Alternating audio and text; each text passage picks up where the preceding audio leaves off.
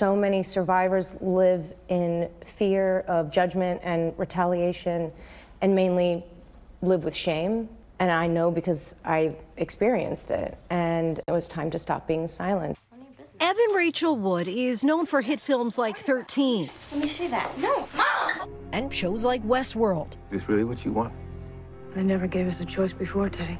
But in 2018, the actress took on a new role as an activist for domestic violence and sexual assault victims, testifying twice before lawmakers about what she says was her own personal experience with abuse. He broke me down through means of starvation, sleep deprivation, and threats against my life. But at the time, you did not name the person who you said had abused you. Why? I was too scared. It was made very clear to me that there would be retaliation, and to expose a person in power and who is as high profile as he is clearly is a huge undertaking. On February 1st of last year, Wood publicly named her alleged abuser as Brian Warner, otherwise known as Marilyn Manson, who she says she met when she was 18 and then dated on and off for more than 4 years. I was like, what is this feeling? And it's this feeling of being believed. The new HBO documentary, Phoenix Rising, details her journey to naming him. He responded after you named him publicly, saying horrible distortions of reality, saying that his intimate relationships have always been entirely consensual with like-minded partners. What did you think of his response? From what I can tell, he's alluding to the fact that maybe this was just kinky sex. Brian and I did not have a BDSM relationship. We did not have kinky sex. This is not a sexual preference. That's not what we're talking about here. The heavy metalist is known for his shock rock and often controversial persona. Would you say that it's a fair assessment to say that he kind of came as advertised?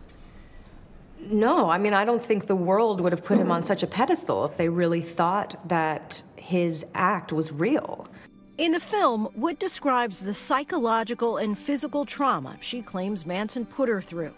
You claim that Brian raped you, cut you, beat you, forced you to drink his blood, all without your consent.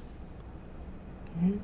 And recalls one of her several attempts to leave him. He called me 158 times and cut himself every time I didn't pick up the phone and said he was going to kill himself.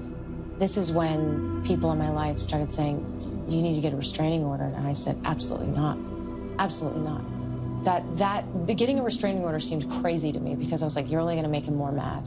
I went back to his home to try to defuse the situation after he'd been cutting himself and threatening suicide, and I was severely punished. Wood is not the only one to come forward with sexual assault allegations against Manson. Esme Bianco, the first accuser to share her story on camera, spoke to ABC News last year and has since filed a lawsuit against him. Were you abused by Marilyn Manson? Yes, it was. How long did it take you to realize that's what was happening? 7 years after I left. It's not easy for girls like us to dig our way out. Bianco is best known for her role in the hit series Game of Thrones, but her career began as a model and a burlesque performer in London. In 2005, she was introduced to Marilyn Manson, the controversial global rock star who she idolized as a teenager. When I spoke with him for the first time, the first words out of his mouth were, I've been a fan of yours for years.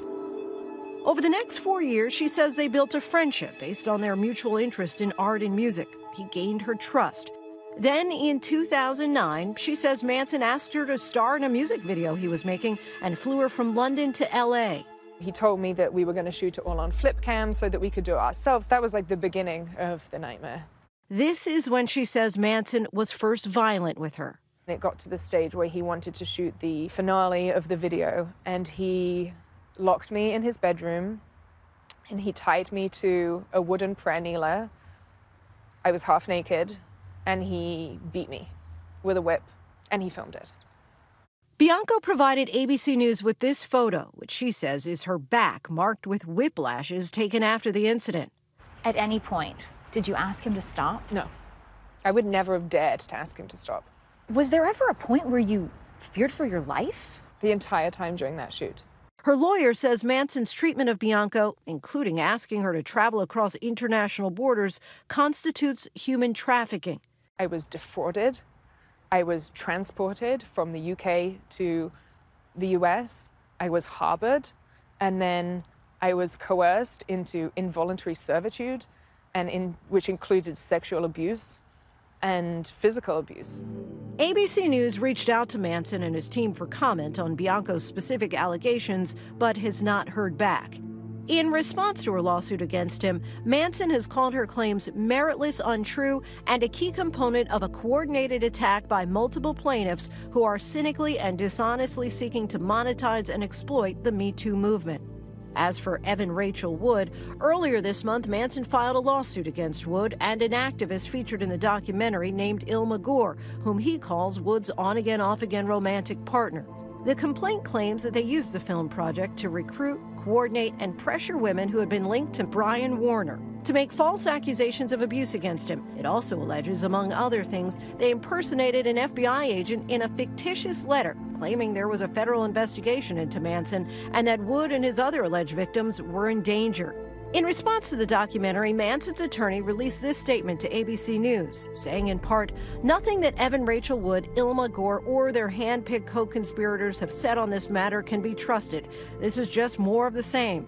But then again, what else would you expect from a group who have spread falsehood after falsehood about Brian?" I stand by everything that I've said about the abuse allegations. Can you establish if the claims against you are false?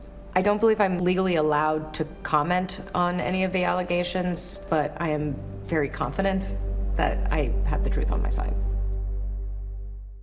Our thanks to Lindsay. Part 1 of Phoenix Rising, Don't Fall premieres tomorrow on HBO, with Part 2 the next night. Hi everyone, George Stephanopoulos here. Thanks for checking out the ABC News YouTube channel. If you'd like to get more videos, show highlights, and watch live event coverage, click on the right over here to subscribe to our channel, and don't forget to download the ABC News app for breaking news alerts. Thanks for watching.